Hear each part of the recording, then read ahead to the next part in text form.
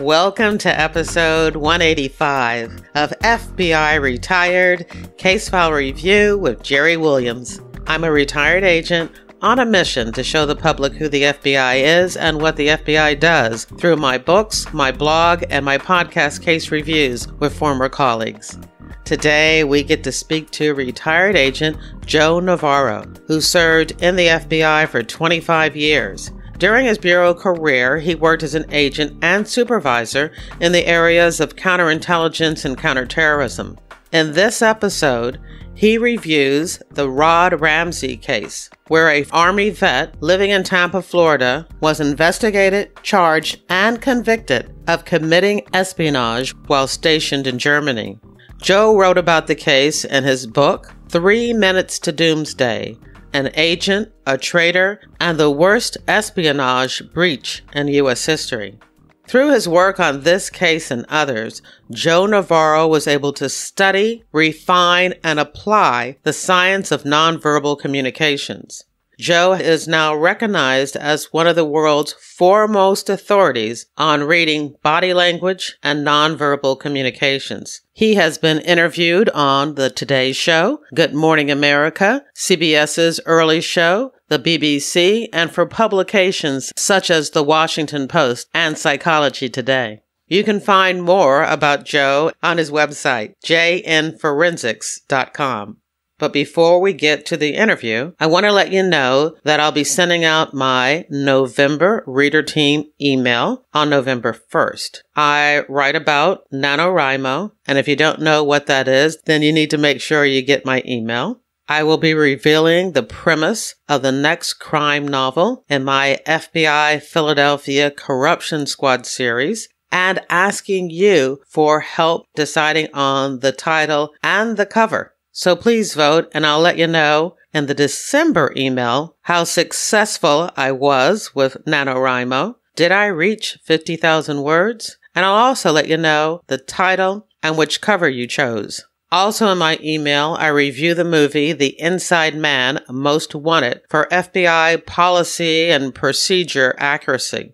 If my Reader Team email is not in your inbox by the end of the day on Friday, November 1st, you know what to do. Check your spam filter. Once a month, I send out my email digest and try to keep you up to date on the FBI and books, TV, and movies. There's a link to join my Reader Team in your podcast app's description of this episode. The audiobook, ebook, paperback, and hardback for FBI Myths and Misconceptions are available wherever books are sold. You can find an easy link to some of the retailers in your podcast app. If you've already picked up a copy of FBI Myths and Misconceptions, thank you. Please consider leaving a review. Reviews help readers find good books. I want to thank you for your support. Now here's the show. I am excited to welcome Joe Navarro. Hey, Joe, how are you? I'm great. How are you? I'm doing great. This is fantastic because, this podcast is called FBI Retired Case File Review, but most people know you from your expertise in body language and nonverbal cues. And I'm thinking to myself, okay, well, I can do that interview. And I know that you've done, many interviews on the topic. Mm-hmm. And when I went to your website, I was so excited because you actually have a true crime book about one of your most famous cases. The book is called 3 Minutes to Doomsday: An Agent, a Traitor, and the Worst Espionage Breach in U.S. History. Yeah, just listening to you say that, Jerry, it takes me back. And by the way, it's really an honor to be on your show because I love what you're doing to catalog the history of a wonderful organization. Well, as you might know, I was the FBI media coordinator and spokesperson in Philadelphia for the last 5 years of my career. And I think I just drank the Kool-Aid and and protecting and promoting the FBI's image has just been something that I've been doing. It's been almost 4 years. I started this podcast in January of 2016. Wow. And so, I'm always reaching out, trying to capture those stories that we need to record. And as I was mentioning to you before we started recording, I've been able to interview the case agents for the Rick Ames case. I've interviewed the case agents that were involved in investigating Hansen and John Walker. Yeah, and wow. this spy that you investigated, I don't think a lot of people know about him and his associate. Yeah, it's and there's a lot of reasons I think for it. Number one, we have to look at the time period.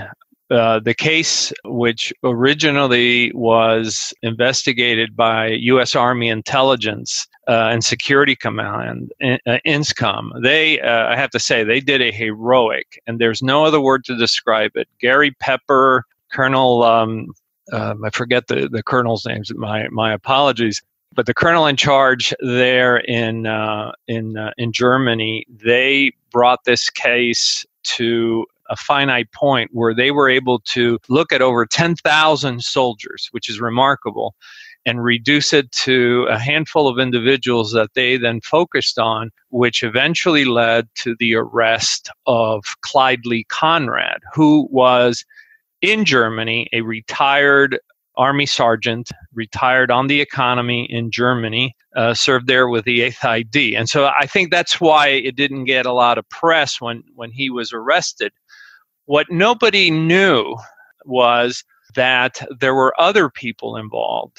And by accident, that's how I got involved. And Tampa is a pretty sleepy place. It was in 1988 when, the Army reached out to the Bureau and said, hey, one of the guys that used to work on the base is living there in Tampa, and we'd like to go interview them, as we're interviewing anybody that lived on the base. And that started, I'll never forget it, that August started a 10-year investigation, which I thought this was something that we were going to do before lunch, finish by lunch, and that was not to be the case. So what was it that made the military suspicious about Conrad and then, of course, Rodney Ramsay? Yeah. Well, there was a defector at the time who was saying that secrets were coming out of Central Europe, U.S. Army Central Europe, and eventually they were able to narrow it down to one base.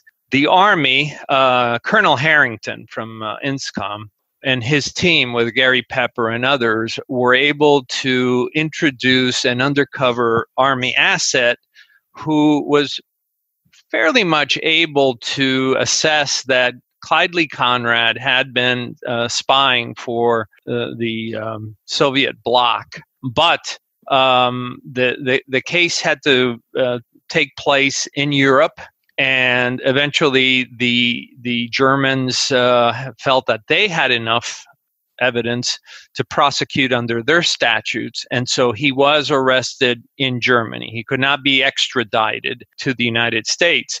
This did not make a big splash, but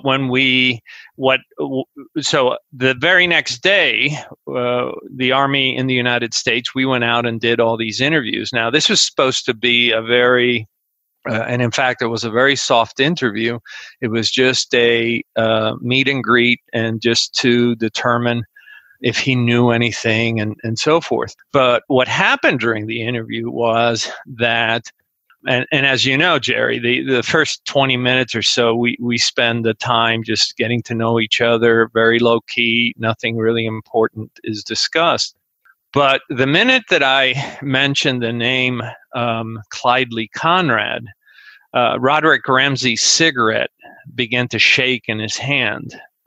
And it just happened. I was just fortunate that the Army officer, Al Eways, was busy writing his notes. And I just, by accident, happened to be the one in the passive role and was able to observe the shaking cigarette. So, knowing what I know about body language, I decided to test him 3 more times spaced in between with other material. And then every time I mentioned Clyde Lee Conrad, that cigarette shook in his hand over a 2-hour period.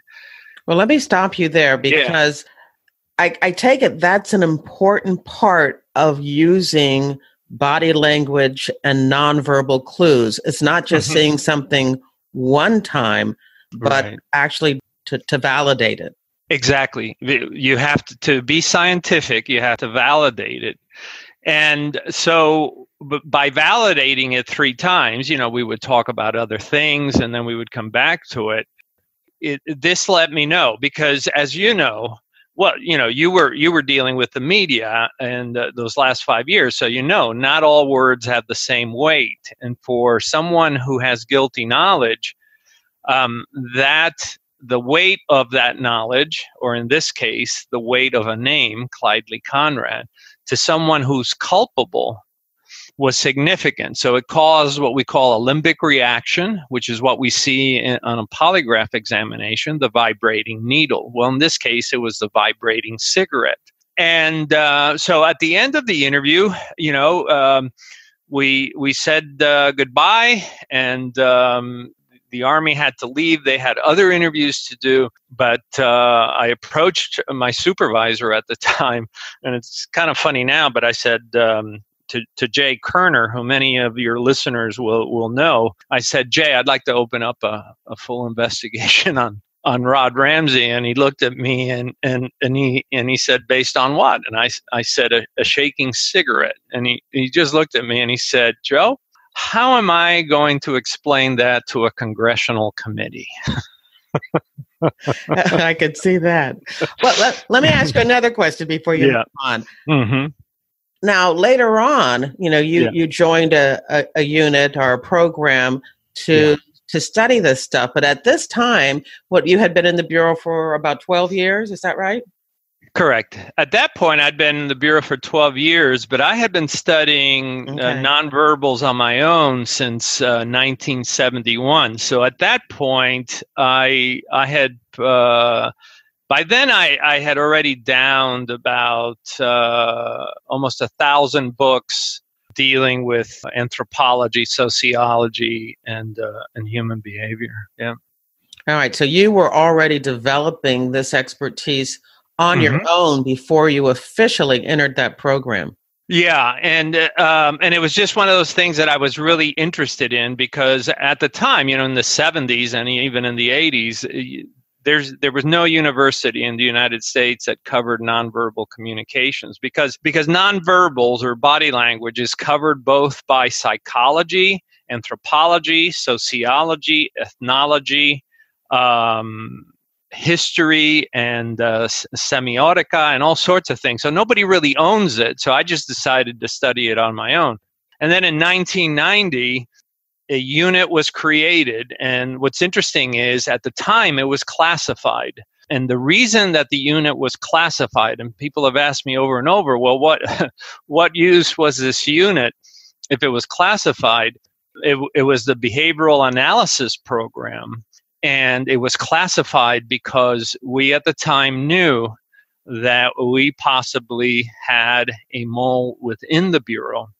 And so 6 agents who were selected from the 12,000 agents available at the time. This program you could not volunteer for. You were picked. 6 of us were picked, and in fact, one of the first cases that we had was had to deal with the issue of individuals in the FBI who were working for the Soviets or the Russians.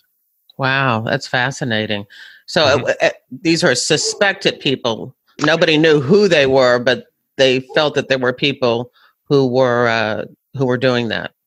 Yeah, we had information from sources, both from human sources and technical sources, that pinpointed to certain behavioral characteristics, and so our unit was responsible for trying to figure out who possibly could it be. And then once we knew who they were, how do we get in their heads? Because these are individuals who are already working as counterintelligence agents.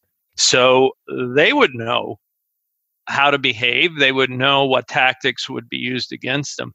So one of the reasons that I was brought on board was because of my experience both with nonverbals and with interviewing. And I must say, the other aspect of the unit, which was the greater aspect of it, was to assist field offices throughout the Bureau which had major cases, but who had little experience with behavioral type things. And so what the criminal unit was doing at the bottom of the Jefferson building in Quantico at the Academy, we were doing on the counterintelligence side in the behavioral analysis program. And I would bet 90% of the agents that are out there had never even, or still have never heard of the behavioral analysis program. And it was running for well over 15 years. Well, you're right about that. I spent the majority of my career working economic crime, Ponzi schemes and advance fee schemes. And so I was dealing with con men. So I could have definitely used some of those skills. Well, but from your own work, Jerry, then these individuals are very sharp. They're very facile. They can be quick to pivot, and so it requires a certain expertise to deal with that kind of individual who, in many instances, especially in Ponzi schemes, we see psychopathy because their willingness to do great harm. And they don't seem to be bothered by it. I'm sure you've interviewed them, and they don't care, right? Oh, absolutely. And it was always fun for me because I think, as a Black female special agent, they were kind of surprised when I walked into the room and they discovered that I was the agent that was going to investigate them. And so I think they probably underestimated me a little. And so it was kind of fun playing those games. And so what you were learning to do, what you were developing, was a way to use those external signs to get into people's heads. Exactly. Well, part of the assessment process was what kind of personality are we dealing with here? As you know, when they're very narcissistic, they overvalue themselves, and so they tend to talk a lot, where the more paranoid personality will be more reluctant to communicate and be more hyper suspicious and so forth. And we certainly have seen this with some of the spies that we have arrested, both at the agency and within the Bureau. So part of it was the personality assessment, and then how do we get into their heads? And often, even, for instance, something you just described is, well, who's the best person to elicit the information? And one of the things that was interesting with Rod Ramsay was once the interviews began, I was working this with Mrs. Terry Moody. And he preferred to look at her and answer her.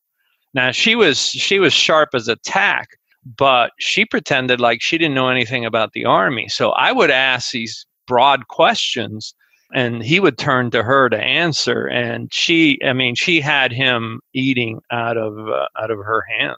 Well, we call that nowadays mansplaining. All right, so let's go back to the initiation of this case. So now all you have is a movement and cigarette.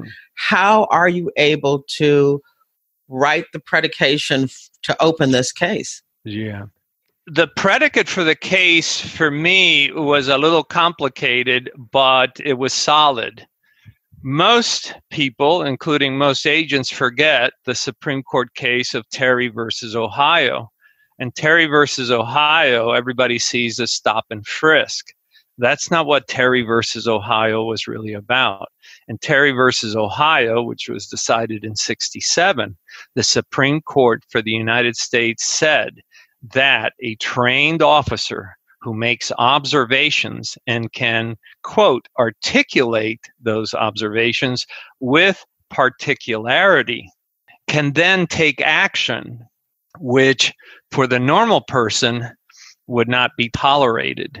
And so I use Terry versus Ohio as the predicate in saying that in my experience and in my training and learning, and I literally put out all the literature and all the training, autodidactic training that I had done, that this behavior was indicative of a limbic reaction to a specific stimulus. And that stimulus was the name of an individual that no one knew had been arrested.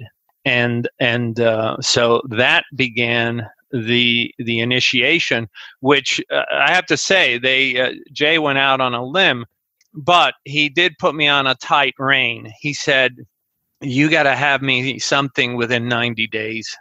Otherwise, we have to shut this down because, there's just not enough here for the average person. And fortunately, within 90 days, I was, in fact, able to deliver at least some usable admissions. Well, let me ask you, when the Army first started just kind of reaching out around the country, talking to people who had been stationed at this particular Army post where Clyde Conrad was, how many people were they throwing a net out at?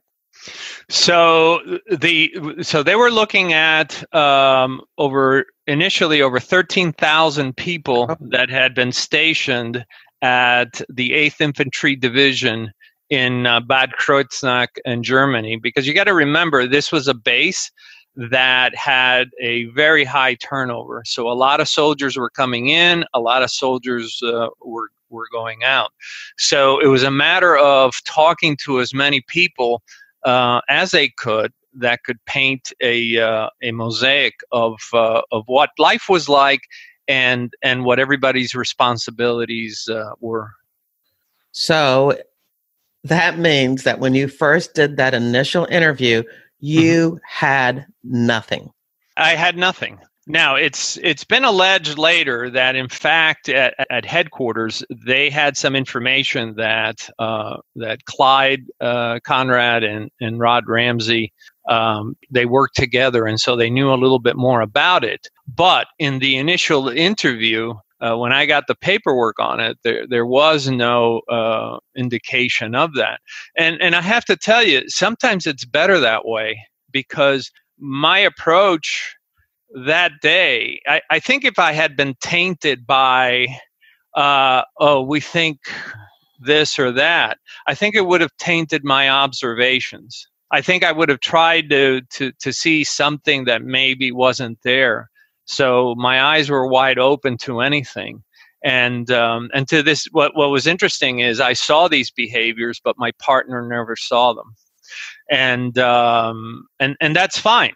So it's one of those things where I just happened to be at the right place at the right time.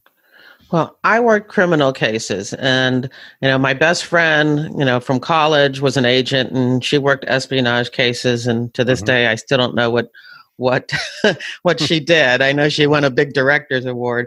But what's so strange about, and of course, I'm coming from the criminal side when I use the word strange, is that you're making cases most of the time based on confessions. You don't have, like I had, the document or the wire transfers or the witnesses. You're talking about confession. So from the very beginning of this investigation, am I correct? And all you were trying to do is to get Rod Ramsay to tell on himself. The short answer, yeah. But the more complicated answer is this. All the evidence in a spy case is usually overseas. It's in the hands, in this case, of the Hungarian intelligence service, and then that went directly to the Soviet intelligence service, the then KGB. So all the evidence was over there. So it was very difficult for us to, as you would do, collect the evidence and so forth. So I needed to get admissions from him. And I'll give you an example of one that I got very early on, which helped to support the extra 90 days that I then got. He wanted to talk about what life was like and so forth. So, I would say, well, Rod, tell me what it was like. Oh, we would go out drinking and so forth. And I said, in the way that you have to talk to the bad guys. And I said, well, what about women? Oh, well, he says, in Germany, prostitution is legal. And I said, well, I didn't know that. And, and he would say something like, well, should Mrs. Moody be hearing this? And I said, I think Mrs. Moody's cleared for weird too. So go ahead. And he would just go on and pontificate about how much he would spend on prostitution. What he wasn't realizing is that he was telling us how many thousands of dollars he was spending on an Army salary. On an Army salary of $92.36 a month. Okay. So each time he did that, you're getting closer and closer to believing and understanding that you have something here. Before we move on, and I hope we're doing this in a good order, but could you give everyone an understanding of what's at stake? What was it that he and Clyde, well, that Clyde Conrad has already been arrested, but what is it that you suspect that Rod Ramsay has also provided? What kind of damage would the information, do to the United States? So that is the question that makes me take a step and become very humble, because we knew that Clyde had basically given away the go-to-war plans, Op Plans 3200, which was the general go-to-war plan for Central Europe. We knew that if the Soviets attacked, if the Soviet forces were to attack, they would attack through the Fulda Pass. What Clyde Conrad and others gave away to the Soviets was our go-to-war plan, the very specific plan of things like where would our soldiers be stationed, where would the tanks be, where would the fuel refueling stations be, what kind of weapons would be moved into forward positions,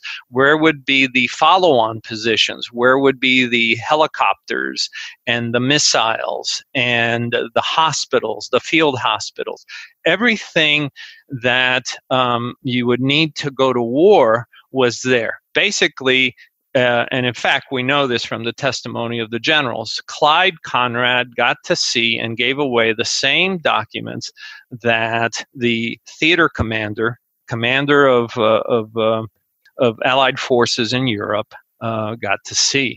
But that wasn't the worst of it. What we didn't know until, and this is a good place to introduce this, we eventually got Rod Ramsay to not only make admissions, but to make a confession. And one of the things that he revealed to us was that it wasn't just the plans from the 8th Infantry that were being given away, that they had so many secrets that they actually had to rent an apartment, something that was unprecedented in espionage, that 2 spies had so many secrets that they actually had to have an apartment where they could go and photograph them. That blew the Germans away. That blew Army intelligence and the CIA. And I know you're going to find this hard to believe, Jerry, but people at headquarters and Washington field office thought we were crazy, that no such thing could happen. Wow. And so this is something that you've gotten from Ramsay that nobody else had, and it just sounded so far-fetched that they were like, oh, come on, we're not going to believe that. Exactly. They were saying, this guy's playing you like a fiddle. Nobody rents an apartment for secrets. And so they said, we'll find it. So I asked for a map, and unfortunately, I was sent. Well, it's okay. They can't hurt me now. Washington field office sends me a tourist map of Germany. And I'm looking at this and I say, I can't use this, guys. So I reach out to some of the people that I knew in Germany, and they went to the office of that fixes the roads. This is back in 88, 89. This is before Google Earth. And the guy that fixes the roads has the streets photographed every year. And he sent me a high resolution photograph. And so we presented it to Ramsay, and he looked around, picked the place out. And so we tell the Germans, and the Germans said, look, I hope this is the German Bundeskriminalamt, the FBI equivalent. And they said, I hope he's not playing with us.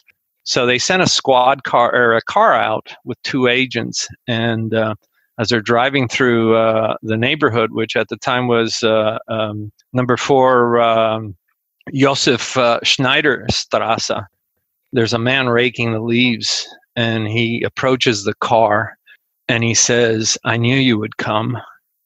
And it was the owner of the apartment that had rented it to Clyde Conrad. Wow. And Ramsay. And that's when people began to pay attention and say, what else was there? Wow. Now, as a behaviorist, explain to us why Ramsay is talking to you. Yeah, that's a great question, Jerry. When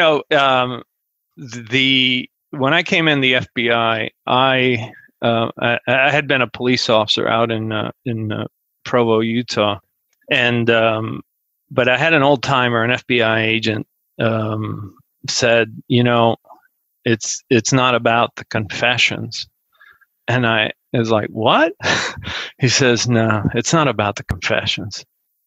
It's about FaceTime. He says, if you can get a guy in front of you and keep him there with enough time, they will always reveal what's going on.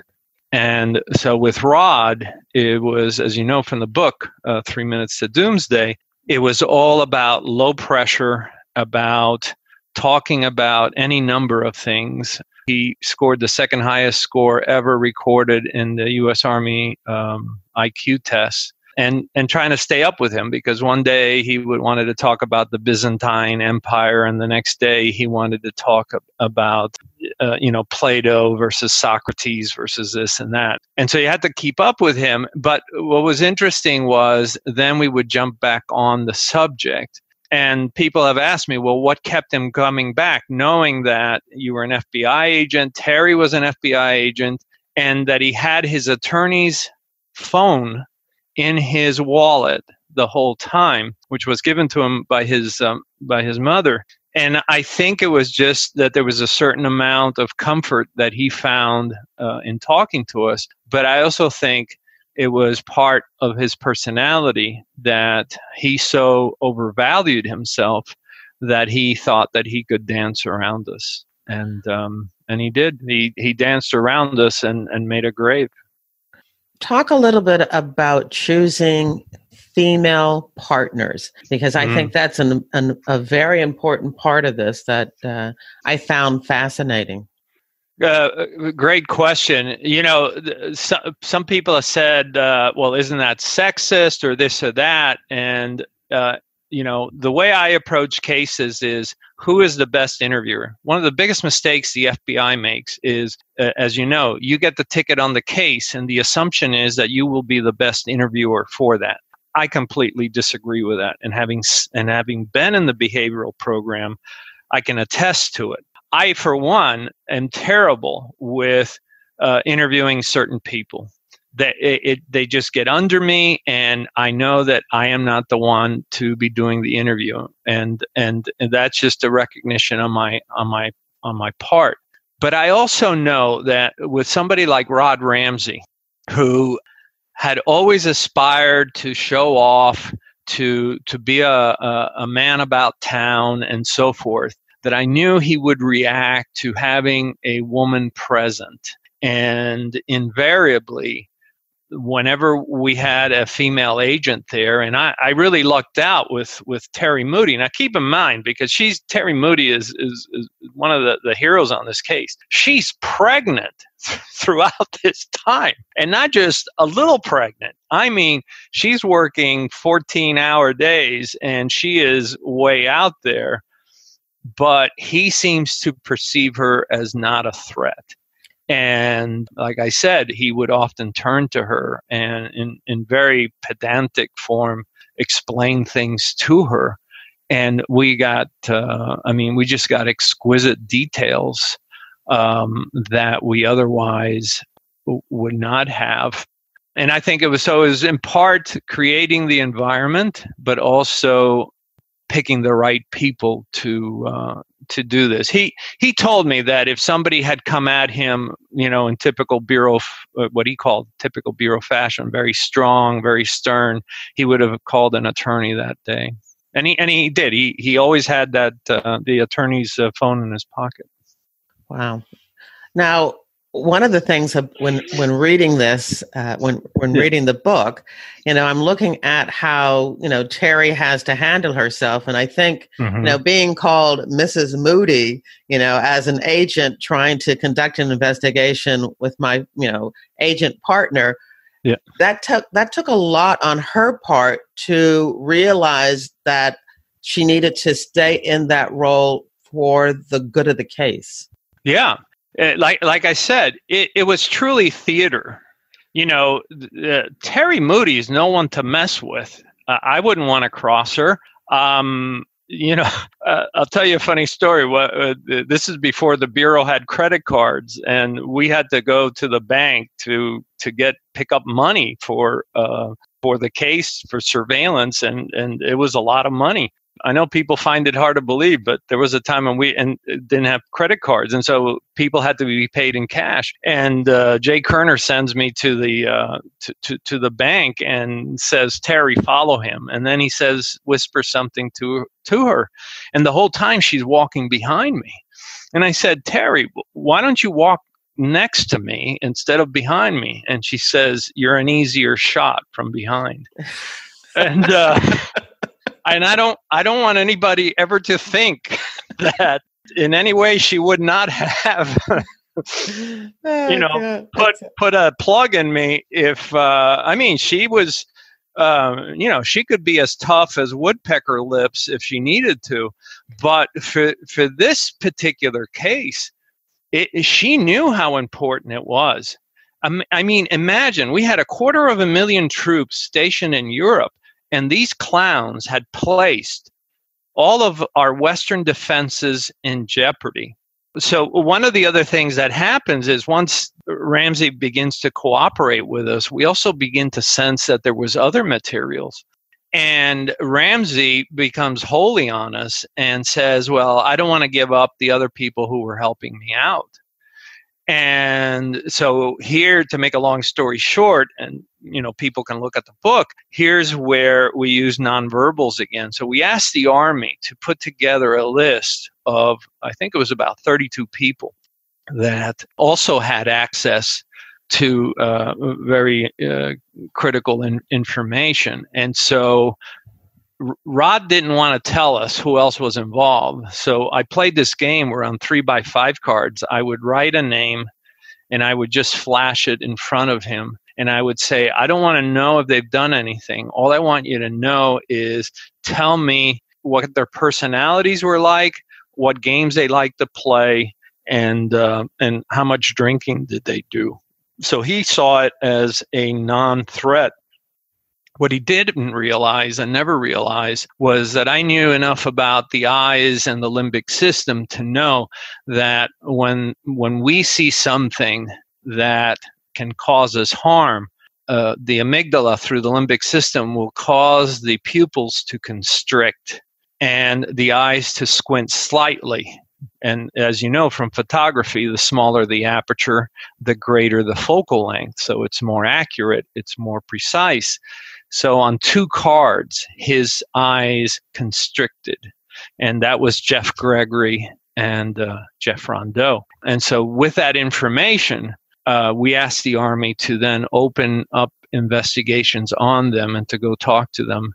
And the Army went and talked to them, and both of those individuals confessed. So here was another adjunct to the case of two other individuals, and we were able to identify them solely based on pupillary constriction.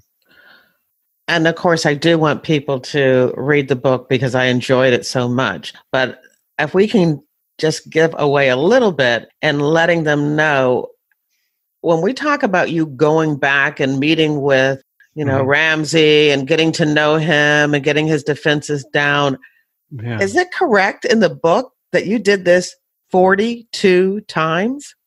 42 times. What? I mean... 42 times. And in fact, after a while, he was dressing like me. And it was kind of scary. And what does that mean?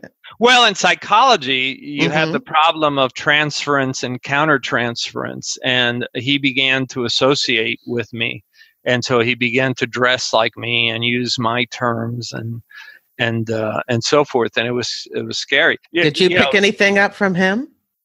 God, no. Okay. Just checking.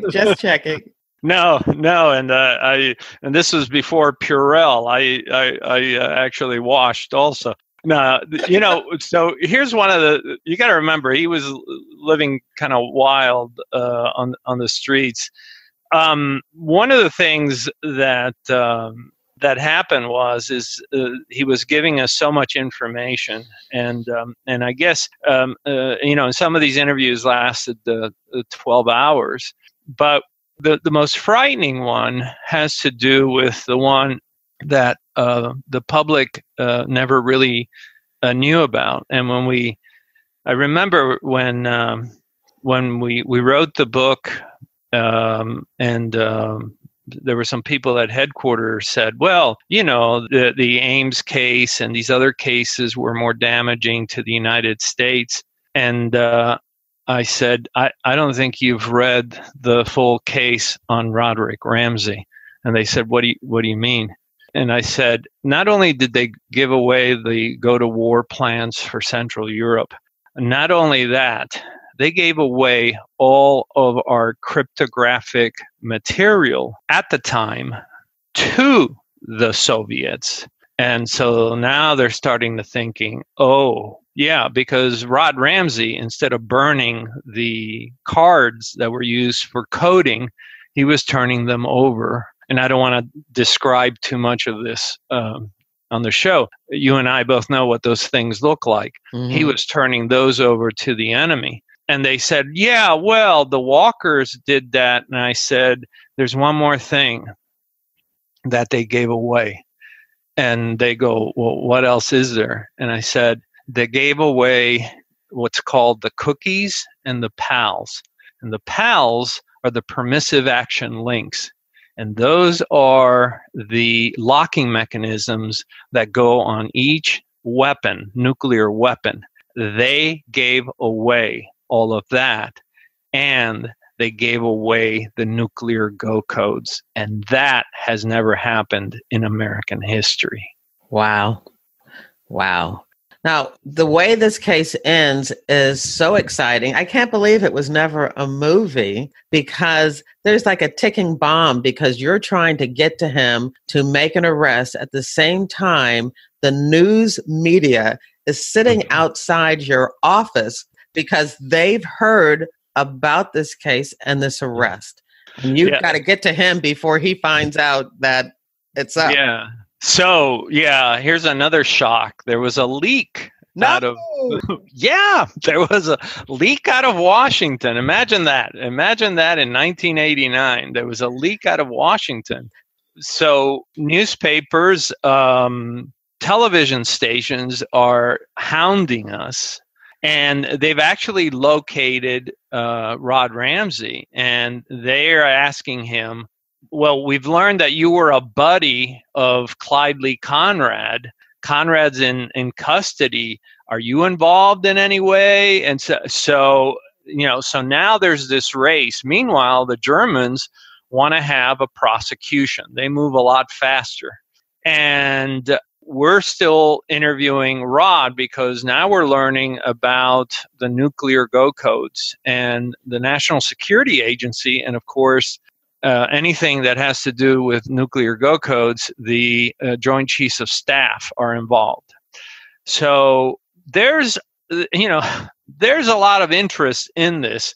Meanwhile, I have Rod's mother calling me every day saying, hey, a newspaper just called me and said that Rod, in fact, is involved, and is he going to be arrested? And it's like a zoo. It's an absolute zoo. And I'm clamoring to, can we just arrest this guy? And the then internal security section at Justice Maine kept saying, no, we got to keep getting more information. Why is he still talking to you? Once we had an agreement in place, he told me, and his attorney was there, that he actually trusted me, and that he trusted that when I had said initially that I had said that, look, I'm collecting this information to prosecute Clyde Lee Conrad. I said, I promise you that I will not be the one to arrest you. And in fact, that's what happened. I refuse. That's kind of semantics, though. It's semantics. But look at the cards I was dealt. The cards I was dealt with. Someone has betrayed the nuclear go codes. Look, this nation can have 1,000 robberies a day, and it doesn't impact a thing. We have one mass shooting every 3 days, but to lose the nuclear go codes. Yeah, we're talking a different level of semantics here. And I would have used anything to secure the location of where those go codes were, because he had stolen them and they were missing. Well, normally when you're the case agent, one of the rewards that you get for working so hard on the case is putting the cuffs on somebody. Yeah. So you didn't do that. No, I didn't do that. You kept your word. Well, it wasn't just that. It was this is a case of this wasn't a case of high five and jumping up and down. Terry Moody and I, after 42 interviews, were exhausted. It was a pathetic case. It was a pathetic case because we realized how poor security had been on that base. We realized just how officers had done so little to protect these secrets, because many of these secrets were stolen through just social engineering. It was pathetic in that this individual, earning $92 a month, was able to compromise not only the crypto material, but also the permissive action link. It was nothing to celebrate about. And yeah, we had people in our office when the arrest was made. They were high-fiving and all this stuff. And as you know from the book, Terry and I just sat there exhausted after more than a year of doing this, 42 interviews. I was running a fever. I was running a fever of 103 that day. I had Epstein-Barr syndrome at that moment, and all I wanted to do was go home and get some sleep. And so we let other people who had worked on the case take the credit for the arrest. I mean, it's just the statistics. Who cares? Well, you say that, but as we know, as an FBI agent, 26 years in, statistics meant a lot. I mean, that's really what your career, was rated on or ranked on was statistics. But let me ask you this one question, because you kind of talk about it in the book on Ramsay's part. Yeah. He really liked you. You were his friend. You were his buddy. Mm-hmm. Was it possible for you to stay detached, or did you have any type of emotional connection with him, for him? Did you feel sorry for him in any way at the end? Yeah. Ooh, very good question. I did, and as finally a therapist from the CIA with a top secret clearance who helped me through this shared. She said, if you didn't feel, then you would be what we call a psychopath, because psychopathy is the ability to do things but not feel them. And she said, so it's normal to feel this. And, it's not that I wanted him arrested. I wanted him arrested much earlier. I wanted him off the street. I actually wanted him to serve more time than he eventually served. But I also saw the pathetic side of him, where, he at times didn't have any money to eat.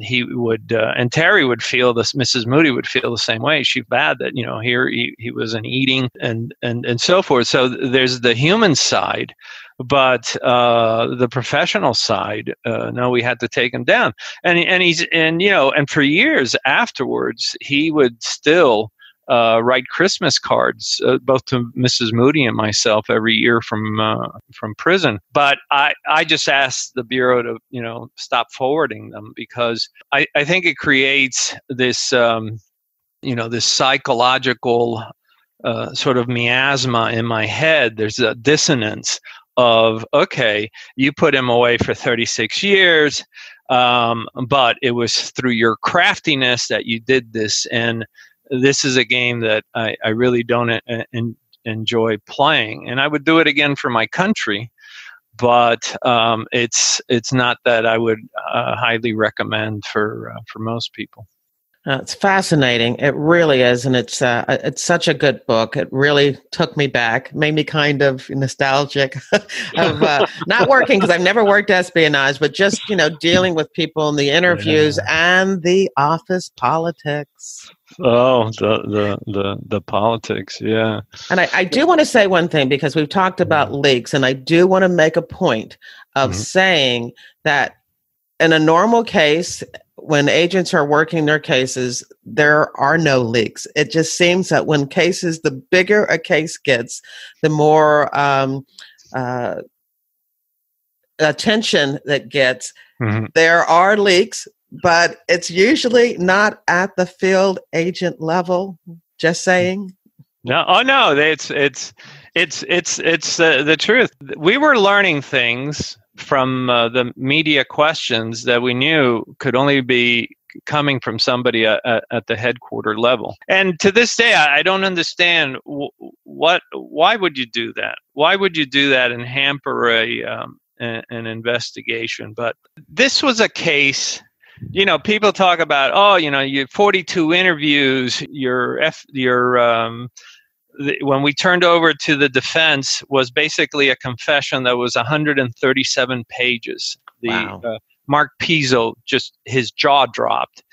In fact, Greg Kehoe, the first assistant, said, usually we turn over a page and a half of a confession. This is 137 pages. And people want to talk about, what I did. This was a case that was handled by a lot of people. There was Terry Moody, there was Mark Reeser, the analyst, who had the ability to analyze things that I didn't have the time for. There was Lynn Tremaine, who initially had to put up with me to conduct the initial interviews. There was the absolutely brilliant, singular brilliance of the Army to identify one person out of over 13,000. And so the accolades really belong out there to a lot of people who worked very hard. This case took 10 years from start to finish. For the Army, it took them something like 12 years. And we can laugh at some of the things like the leaks and how stubborn sometimes headquarters can be. But I always appreciated the little person in the bureau who took their time to work and work hard and diligently, and so many did so. And as you know, in Philadelphia, I know what a burden that office could be, and what you guys were going through at the time period you were going through. And so I always admire the people that I worked with. Me too. So we're going to there's so many more details that we could cover, but we're going to leave that so people have an opportunity to really enjoy the book and to experience some of the twists and turns that are involved, especially at the end, all of the things that happened to you as you tried to adjust to, this case and at the end of the case. So we're going to leave that now. What I'd like to do is to now talk about some of those nonverbal clues that we talked about, cues, and body language things. Mm-hmm. And I thought what would be fun is that we've heard so many, I have a book out called FBI Myths and Misconceptions, but it's about the FBI in books, TV, and movies. But there's so many myths and misconceptions about what you do. And so I thought it would be fun to talk about those. For instance, when you're talking to somebody and they don't look you in the eye. Right. I've heard that means that they're lying. Yeah. So, so the answer is, the clinical term for that is crap. Yeah. I like that clinical term. Yeah. There's so much junk out there. First of all, eye contact is based both on culture and personal taste. And there's no scientific study that supports that eye avoidance is related to deception. Now, is it true that sometimes when we see children who have been naughty and, they look down and so forth? Yeah, we'll see that. But most adults, we don't behave that way. Eye avoidance, for instance, how much eye contact is based on where we live. So in New York, you're allowed to look at each other for about 1.28 seconds, which is well studied and it's minuscule. And anything beyond that, it's like, what are you looking at? Why are you looking at me so much? Where in the Midwest, it's more. We know that in Latin America and in the Arab world, it's 3 to 4 seconds. And so the eye contact varies by culture, but even cultures within cultures. So for instance, as I grew up here in the United States. I was born in Cuba, but just as with many in the African American community, we were taught that when we were being punished or castigated or being talked to by adults, that we were supposed to look down and avoid eye contact out of respect. Now, think about that and how that translates on the streets, where there's often a African American comes into contact with a police officer, and they're being contrite. They're lowering their eyes out of respect, and the police have been erroneously been taught this crap that eye avoidance is to be associated with culpability. And so in all my books, I've written 13 books now, I try to talk about these fallacies because they do have consequences, and eye avoidance is not indicative of deception. Is there something that is? The answer is no. There's not one single behavior that we can say is associated with deception. And I have had agents go ape on me over this. But remember this, number one, we've known since 1986 with the work of Paul Ekman, Bella DePaulo, Mark Frank,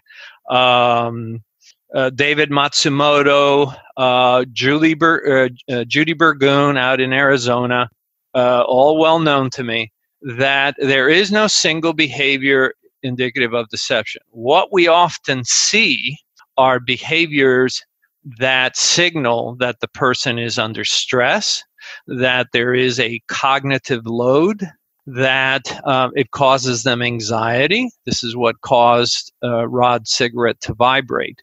But there is not one behavior indicative of deception. And I remember when I went through the Utah Police Academy, there was a sergeant there, and he says, if they touch their nose, they're lying. If they cover their mouth, they're lying. If they look up and to the left, they're lying. Crap, crap, crap, crap. This is utter, absolute nonsense. Here's what's interesting, Jerry. If we have a minute, I looked at the first bunch, the 129 cases of DNA exoneration. These are individuals that were exonerated. They were on death row, and their fluids, their DNA did not match, and so forth. In all 129 cases, and I wrote about it in Psychology Today, every single police officer said that they were absolutely convinced that the suspect was lying. What's interesting is that not one of those officers could detect the truth. They could all detect lies. Wow. But not the truth. And what does that tell us? And keep in mind, in that study, which was done, I only looked at the nonverbals.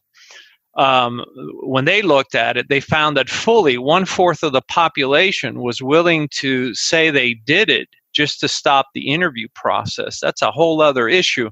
But let me say this. Officers and agents are convinced that they can detect deception. That is just garbage. The only thing that you may be detecting are the behaviors, but those behaviors may be caused by the interviewing person themselves, an aggressive interviewer. Maybe this is the first time that a person sees a gun up close.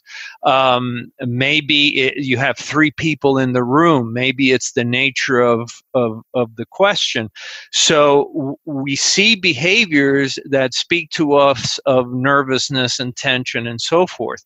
But all you can testify to in court is that I saw nervous tension, that I saw this, and this led me to then conduct other things. I've testified in many cases where I've had to come in and it just makes people look bad. And they say, well, I just knew he was lying because he looked away.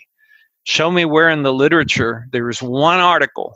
There's not one article that supports that scientifically. But they say, well, here's a video where the person looked away when they lied. Well, I can show you videos of grandmothers looking away when they're telling the truth. And that's the problem, is we've convinced ourselves that we can use it to detect deception. What we can use it for is to detect that there's issues and to see if there's something there that is causing this person stress. And in my case, it was the name of Clyde Lee Conrad.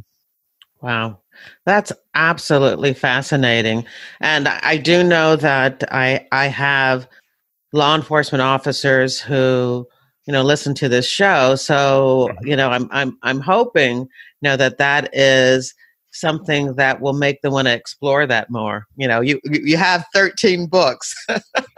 So I'm sure that, that's explored more, but it's absolutely fascinating. Let's do one more, and that is crossing your arms. No. How many times, Jerry, have you heard somebody say, oh, don't cross your arms because they think that you're blocking them away? You've heard that. Yes. Oh, I have absolutely heard that. So, then I've also heard, and this, of course, I got from your YouTube video that I was watching, that's a power move to show that I am strong and I am in power. Oh, yeah. So which one is it? So which one is it? Well, like many things, context is useful. Psychology Today approached me on this, and they said, "Would you write an article for us and on the subject, because we get a lot of questions about it?" I would say that most of the time we cross our arms because it's self-soothing. It's a self-hug. So we're sitting watching a movie, we're talking to a good friend, we are a little nervous about whatever, and we cross our arms. Watch how often women, when they go to the bathroom on an airplane, and somebody's in the lavatory, they will immediately cross their arms and across their belly. It's self-comforting. It's not to put people away. It's not to look bigger. It's not to look more powerful. And I would say more than 90% of the time, it's just a comforting behavior. Now, do people do it when they're arguing? Yeah. And so it's self-restraining, but it's also self-comforting. Do they do it when they want to make themselves bigger? Yeah. But you have to put it in context. What else is going on? So you cannot just give it a blanket check and say it's for this and for that. Most of the time, it's just a self-comforting behavior. And in fact, I just caught myself as I'm talking to you. I'm giving myself a self-hug. So there you are. So was I. As you were talking, I noted that I had my arms crossed. This is all fascinating. So I guess the bottom line is, get your book. But the other bottom line is that whenever there is a nonverbal clue, you've got to look at the content, the context, what's going on at the same time. Context, and use it as an opportunity. You're talking to somebody and you see that they're biting their lip a little bit. What a great opportunity to say, well, how was your day? Well, my kid broke the lamp or did this. Oh, so that explains the lip biting and so forth. We reveal things that bother us non-verbally. And I tell people, I look for comfort and discomfort. And if I see discomfort, it's my opportunity to, can I make things better for you? Maybe I need to take a step a little bit further away, change the subject, or be empathetic and ask, is everything all right? I don't sit there and break down everybody's behavior, even though I can in minute detail. But if we just use it to better communicate and to just look for comfort and discomfort, it just goes a long way. And even in an investigative setting, it's useful to start that interview, create comfort, and then see, well, what are the words that create discomfort? I mean, if I ask you, where were you last night? And that creates a lot of anxiety. There's got to be an explanation. Very interesting. Very interesting. All right. So I just want to go through just some of the standard questions that I like to ask all of my guests, because sure. There are a number of people who listen who are also interested in becoming agents one day. And so I like to ask the question, when you joined the FBI and why you joined the FBI. I appreciate that question. I knew you were going to ask it because I've listened to some of your other programs. As far as I know, the only way I can answer that is truthfully. The FBI approached me when I was 22, approaching 23, and they called me up, and the next day 2 guys showed up with a packet. And they said, fill it out, when I was 23 years old. And I have no idea why, other than I know that at Brigham Young University, both at the time the CIA and the FBI did a lot of recruiting. I don't know if they do that anymore. But I never applied. They actually handed me the packet. And why did you fill it out? Because I was graduating and my family was poor. We were refugees from Cuba. We had very little money. And I had gone to Brigham Young University to play football, but my senior year in high school, I was stabbed while preventing a robbery.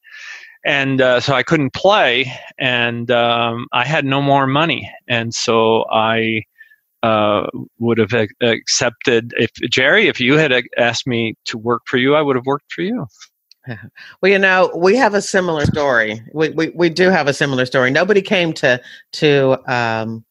ask me to fill out the application, but when I called into the office, I was really recruited, and it took only 6 months. I filled out the application in March, and I was at the academy in September. And wow.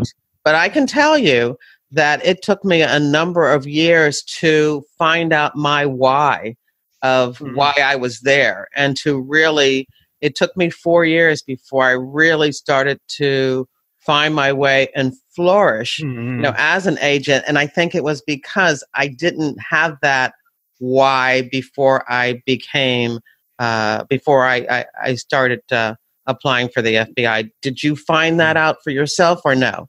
Immediately you were good. You had a mission. No, well, no, I didn't know I had a mission. In fact, when I was stationed in my first office in Yuma, Arizona, I actually, because I had, at first I wanted to go into medicine. And then later I already had a pilot's license. So I thought about maybe just flying for the Coast Guard. And I thought, I'm not sure this is going to be a career, but it wasn't until I was transferred to New York and I started working counterintelligence that I really got into it. But let me say, I was very grateful. I mean, I'm grateful to this nation that took me in as a refugee. I know refugees are now a dirty word, but I came as a refugee child with nothing to offer, and I'm grateful to a nation that both allowed me and my parents to come in, but also allowed me to work for a fantastic organization, which I have always treasured. Yeah, and we can see that, from the work that you ended up doing in the FBI and post FBI. So, this is where I normally say, so what are you doing now? And as a person who has, checked out your website, I know the answer to that. So how can you say that in a quick overview? Well, as a low achiever, I'm working on my next book. In fact, I turned in the manuscript for it literally last night. I'm hoping to have the next book published with HarperCollins. It's been turned over to them yesterday. And so this will be my 14th book. And then I think I'm going to take a break and do some travel, do some teaching. And then if I get another idea, maybe another book, and then maybe at some future point, you and I can sit down and talk again. Oh, I would like that. Definitely. This has been a fascinating interview. I wasn't sure how this was going to go because, normally, you're talking exclusively, about nonverbal clues and behaviors. And I thought, right. I don't want to do the same thing. I want to stick to my brand, but this has been absolutely fantastic. And I will make sure that I put a link to this book in the episode show notes. And of course, a link to your website for everyone to check out, because I really think this is fascinating. And there's so much for just the general public to learn about what you teach, but also, of course, law enforcement officers to really get an understanding that a lot of that stuff, that we learn, and the stuff that I even thought, so much of it I thought was true, is, as you said, crap. Yeah, that's the clinical term. There you go. There you go. Keep doing what you're doing because you're making a permanent record of some great individuals, and I really appreciate it. Well, thank you so much. It's definitely become a mission. My husband keeps saying, "Didn't you retire?" What is this FBI stuff? Because it's FBI every day, I'm earning my pension because I was in the CSRS, so I'm very happy to get that nice pension from the FBI, and I'm still earning it. So this is the point of the episode where I give my guest the last word, and so I'd love for you to give us some words of wisdom, because there's just so much hostility and nastiness, and when it comes to verbal clues, you don't have to be You don't have to be a psychologist to understand what people are saying to you. So what would you like to say? Yeah, great question. I guess my word of wisdom would be this. Carl Sagan, I think, said it best. He was both smart enough to ask the question of the ages and to answer it. And he said it like this: all we are is the sum total of our influence on others. That's all we are. And I think sometimes we have to take a step back and say, it's not what we earned. It's not how much we can yell. It's the sum total of our influence on others. And I hope everybody thinks about what is their influence, because that's all we are. And that's the end of the interview. At jerrywilliams.com, you'll find a photo of Joe Navarro, Rod Ramsay, and of Mrs. Moody. There are also links to articles about the case and a YouTube video of Joe providing more information about body language. And of course, I'll have links to 2 of his books, 3 Minutes to Doomsday, An Agent, a Traitor, and the Worst Espionage Breach in U.S. History, and What Everybody Knows, an ex-FBI agent's guide to speed reading people. I hope you enjoyed the interview and that you'll share it with your friends, family, and associates. If they're not sure how to listen to a podcast, have them read the post on my website, How to Listen to a Podcast. And subscribe to FBI Retired Case File Review on Apple Podcasts, Google Podcasts, Spotify, or your favorite podcast app. This podcast is about true crime. But if you're also interested in crime fiction, I want to invite you to join my reader team, where once a month, I keep you up to date on the FBI and books, TV, and movies. When you join my reader team, you get access to my FBI reading resource, which is a colorful list of more than 50 books about the FBI, books written by FBI agents who have been guests on this podcast. Nonfiction, crime fiction, true crime, and memoirs. You can join on my website or use the link in the description of this episode in your podcast app. I would love it if you also check out my books. My nonfiction, FBI Myths and Misconceptions, a manual for armchair detectives, which goes through 20 cliches and misconceptions about the FBI in books, TV, and movies. And there's also my Philadelphia FBI Corruption Squad crime series. All of my books are available wherever books are sold. Thank you for listening to the very end, and I hope you come back again for another episode of FBI Retired Case File Review with Jerry Williams. Thank you.